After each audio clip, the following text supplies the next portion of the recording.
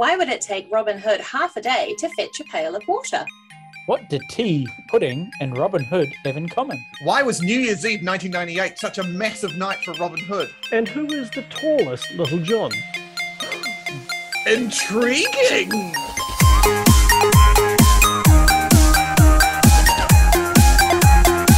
Hello, welcome to Everything You Didn't Need to Know About. Today we're talking everything you didn't need to know about Robin Hood. We'll be giving you our favourite facts that we found out this week about Robin Hood.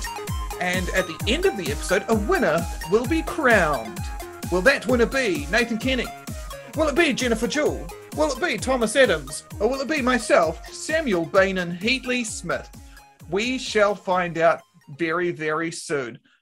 It's been a big week, you guys. It turns out I know so little about Robin Hood. Something I thought I knew lots of. I grew up watching the 1973 Disney Robin Hood. Turns out he's not a fox. You know why he was a fox in the Robin Hood Disney film? They were working on a story about Reynard the Fox and went, this is not appropriate for children. Yeah. And then they were like, let's do Robin Hood. And then the animator was like, got all these fox images that I don't want to use. Can we make it so that the last 5 years of my life haven't been an absolute waste of time? Yeah, thanks very much. Let's make it animals. In fairness, they already had Richard the Lionheart. They just made him the lion, everything else as well. And then it would be weird if it was just a fox, a lion, and a bunch of people. So. Yeah, that's right. But have you guys seen the overlays from the Jungle Book? And so when Baloo is dancing, they reused the whole kit and caboodle for Robin Hood, or maybe it was the other way around. Jungle Book was before Robin Hood, so Robin Hood reused it. There's also an animation from Snow White and the Seven Dwarves of when Snow White is dancing with the dwarves and Maid Marian is dancing with the little kits. Yes, that's right. Yeah. They just did it all the time because animation is quite tricky, so they thought, rather than just redrawing everything, we'll just use the basis of this. It was quite a common thing in animation. There was no internet to call them out on their lies, so exactly right. Got away with it for years. Have you seen the comparisons of the Lion King and I can't remember what it's called, the Japanese manga of the White Lion? Those are quite copyright infringement-y rather than like, oh look, they just used a cool overlay thing. No, it's like this is I did find out that the Jungle Book was the first film that Disney made without Walt Disney. I kind of love the way that it sounds a bit like, he died and they were like, oh, that's really sad. Now we can finally make the Jungle Book. Did I say the Jungle Book? I mean to say Robin Hood. Did you guys know that Baloo from the Jungle Book and Little John were voiced by the same actor? And he also did the voice of Thomas O'Malley in Aristocats. Now that you say that, that makes perfect sense. Is he John Goodman's dad? He's John Goodman's dad. Yep, that's right. Yep. No, so did they just reuse any of his dialogue from the Jungle Book? It's a weird bit where Little John calls Robin Hood Mowgli. I did think that was strange. But Robin Hood was, the Disney was actually the highest grossing film of all time when it came out. Amazing. Which is also great because my original fact was, who is the sexiest Robin Hood? Yeah. This one. It turns out it's the fox. Foxy Robin Hood. The fox is the sexiest Robin Hood. There are so many articles. Cosmo says, this is the sexiest Robin Hood. Yeah. I love that you're citing as the authority, Cosmo. BuzzFeed. Same thing. Sam Smith says it. I detract, And speaking of using sort of characters again, the fox in Zootopia is basically the same as Robin Hood from Robin Hood as well.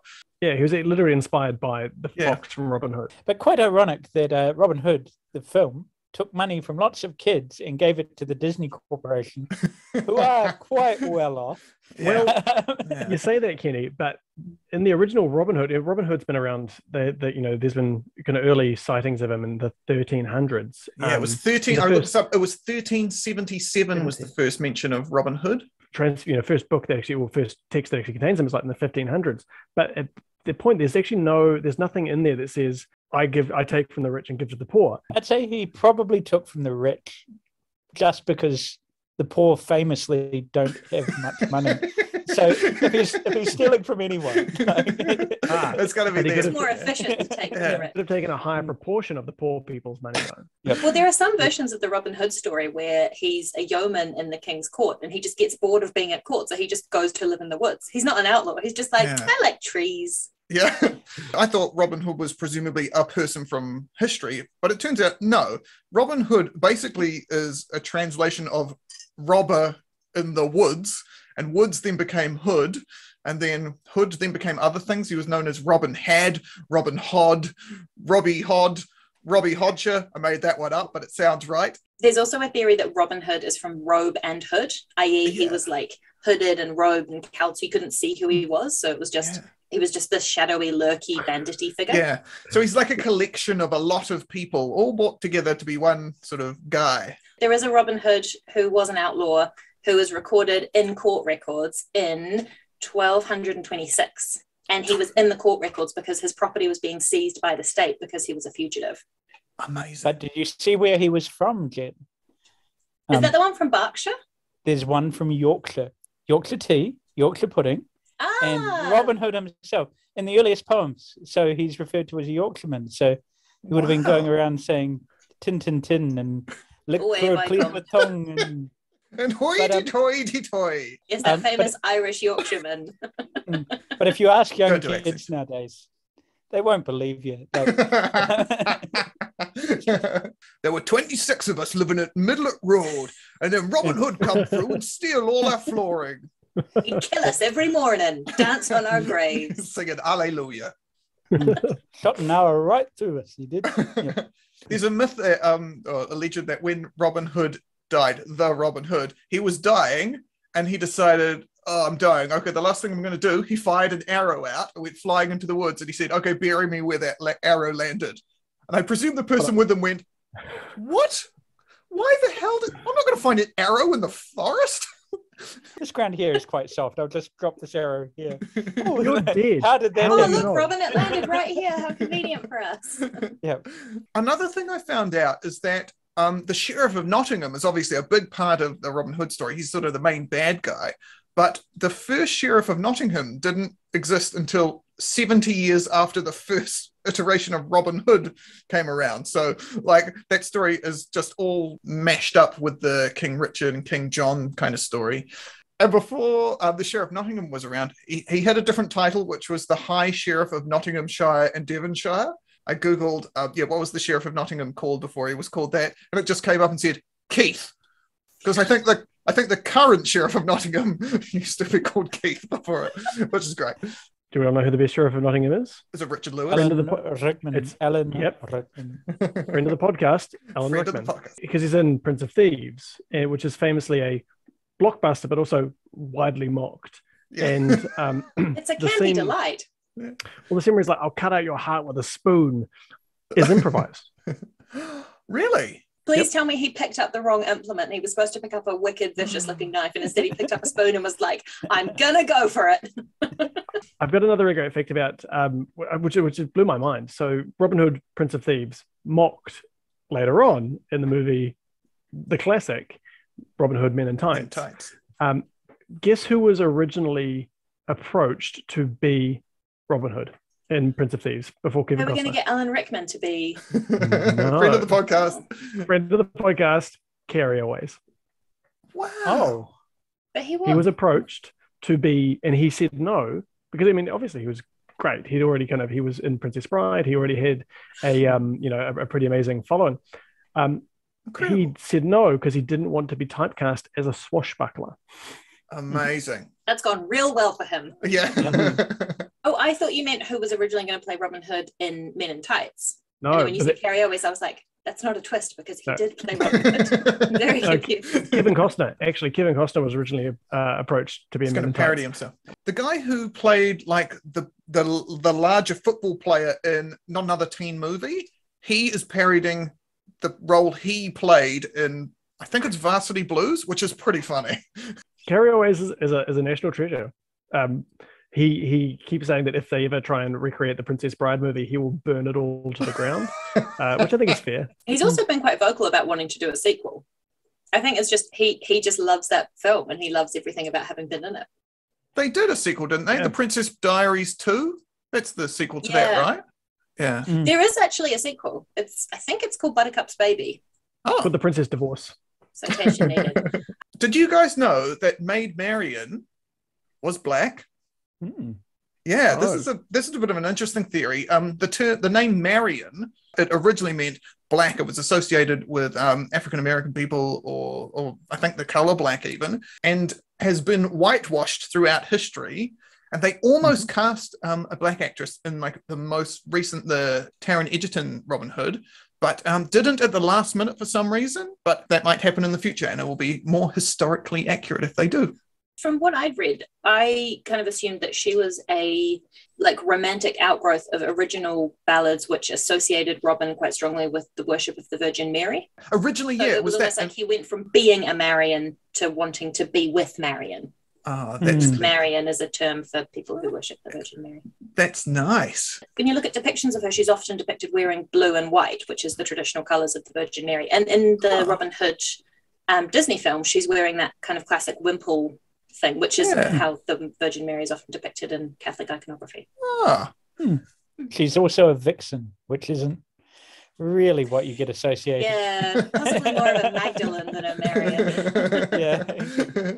Did you guys know that in 1998, on New Year's Eve, something big happened for Robin Hood? You may remember a little song called the Hamster Dance.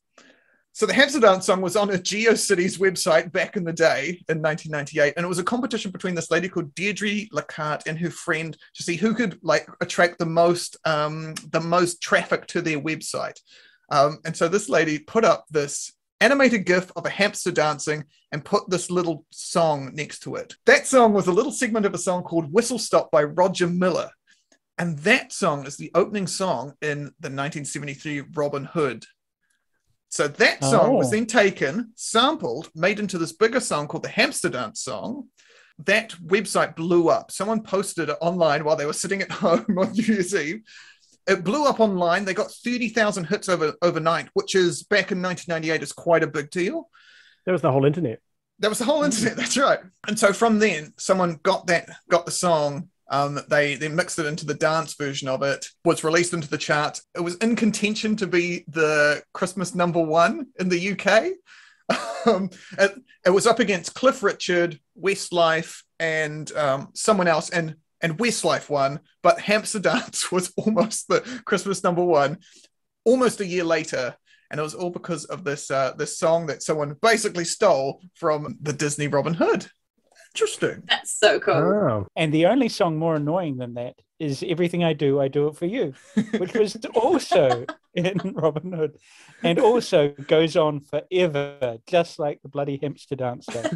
I've got that burned into my brain. It's taking all my willpower not to sing it right now. Like, Everything I do. No, the hamster dance. Is it that song that was voted the best song of the 1990s and the worst song of the 1990s? That's Everything I Do it for you, not the Hamster Dance song, which is clearly the best song of the 1990s. Truly a Marmite song, then. So you guys want to know how I said that, the Muppets were probably one of my comedy foundations and Steve Irwin, one of my animal foundations. Yeah. I'm going to have to add Men in Tights into the mix there as well. I'm with you as well. I've watched that so many times. Yeah. I think it was the first comedy movie that I was like, oh my God, this comedy exists in like a long form as well. It opened my eyes to Mel Brooks. You mean I can make movies about other movies and make fun of them? Yeah. People will pay me to do that? I'd just like to point out that Men in Tights caused an awakening in Thom. So of course it did. Wasn't your mole on the other side? I have a mole. I am incapable of folding my tights without singing to myself. Tights. Just wander around. And of course, the fact that we had on the podcast the other week that Blinken is in Arrested Development as Dr. Miller, which is quite funny. Yeah. Oh, and George Miller's the surname of the singer who sang Whistle Stop. It all comes together. Sam, have you ever used the phrase, I can see? Then I run into a tree. I'm guessing no one's coming. Master Robin, you've lost your arms in battle, but you grew a nice set of boobs. But your comment, Sam, about Maid Marian being black made me think there's apparently, since the 1980s, there's been this weird convention that one of the merry men is Muslim. Yeah. Yeah. It seems to have just popped up in 1984, and then everyone afterwards was like, yeah, there were definitely Moors, Saracens, Muslims in England at that time. but it led me to discover the best thing I've ever heard. I don't know how I've never heard of this series, but I need to track it down and watch all of it. It was a 1990s BBC sitcom called Maid Marian and Her Merry Men. It's my favorite kids show. It sounds amazing. The fact that there's a character called Barrington, who was a Rastafarian rapper played by Danny John Jules. John Jules. So he has one of my favorite songs of all time, which is the Pancake Day song. Hey, it's Pancake Day. Yes, it's Pancake Day. Yeah, it's Pancake Day. I sing it every Pancake Day. It's amazing. Tony Robinson was in it. He was the sheriff of Nottingham who played Baldrick. I was going to say, how did Tony Robinson play a baddie? He's so kind of sweet looking. I used to be on in the afternoon when we came home from school, and oh man, it's so good. Here's a question: how many of the Merry Men can you name? Okay, Little John, Will Scarlet, Alan Adale, Will Scarlet. Who's that? It's like Much the Miller's Son. Friar Tuck. Friar Tuck, yep. Which is a great spoonerism. Robin Hood. No, but it's Robin Hood and the Merry Men. Oh, yeah, true. Like, you don't have Aretha Franklin as one of the Supremes. Tom Petty was never one of the Heartbreakers. Yeah. Oh, actually, there's Will Scarlet, Will Scatlock, and Will Scutley. And Will Scatfetish. That's funny. Yeah, Will Scatfetish. Yeah. And Little John, I think, being probably one of the more famous, probably the most famous of the Merry Men. I wanted to find out for my fact, who is the tallest Little John? Yeah. Because it's a funny joke. He's always big. No, it's not the bear. The bear, because you see how tall a bear is compared to a fox. It's not that tall. It's actually quite a short bear. Hey? A short bear. So there have been a number of Little Johns. David Morrissey was 1 meter and 88 centimeters. Nick Brimble in Prince of Thieves, 1 meter 93. Eric Allen Kramer of our favorite movie, Men in Tights, 1.91 meters. Jamie Foxx, 1.19. He's a very small person. Yes, 1.91. Jamie Foxx, shortest I've found so far, he was only 1.75 m. But the tallest of all the Little Johns is an unknown Little John, but is also the tallest man in Britain. Neil Fingleton is 2.34 meters tall and will be played Little John in a pantomime in Alhambra. Oh my gosh. That's massive. What's that in feet and inches? 7 foot. Jeepers creepers. Yeah. I was in a play once and I played Robin Hood, and the guy playing Little John was like 6'3", and I thought, whoa, that guy's a giant. Now, that's incredible. That's so cool. I hope he's a good actor. How bad would that be for the tallest guy in Britain? I kind of feel like they could write that part so all he has to do is kind of walk on stage and everyone will be like, "Wah!" You only see that part of him anyway. His head will hide behind the proscenium arch. There was also a cockerel who went for the Guinness Book of Records, who was also called Little John, and was the tallest rooster. I love that you said that Jamie Foxx was Little John, because there's a fox who was Robin Hood as well. Yep. Yeah. Did you guys know that in Sherwood Forest you can actually go, and there's a big massive tree that apparently where all the merry men used to hang out? Have you been there, Kenny? I've been there. Oh, it's incredible! Quite nice. That's so cool. But it's not very wild though. The paths are like 4 miles wide and paved, and it's got a visitor centre, and you can buy a coffee and have an ice cream. It's just like the merry men would do. Weirdly enough, no donations box. But it's not actually near Nottingham. It's frickin' ages away. I think it might actually be in Yorkshire. It's like an hour and a half north of Nottingham. So amazing. And the other thing is that where there's like the grave of Robin Hood as well? They found the error. Well, no, apparently this is the thing. There's a grave, or like the remnants of something that people say is the grave of Robin Hood, which is like, it's kind of looks like an old gate maybe, or an old fence, and sort of an old wee plot. And then someone's put a stone inside that, which they say is the actual thing that they used to mark the gravesite of the actual Robin Hood. They moved it and put it there. But then someone did some excavating and found that there was nothing there at all. Nothing was buried underneath the ground, and said the stone came from somewhere else as well. I was looking into all of the places around the UK that are called Robin Hood's XYZ. I didn't go for Robin Hood's Bay because that felt like cheating.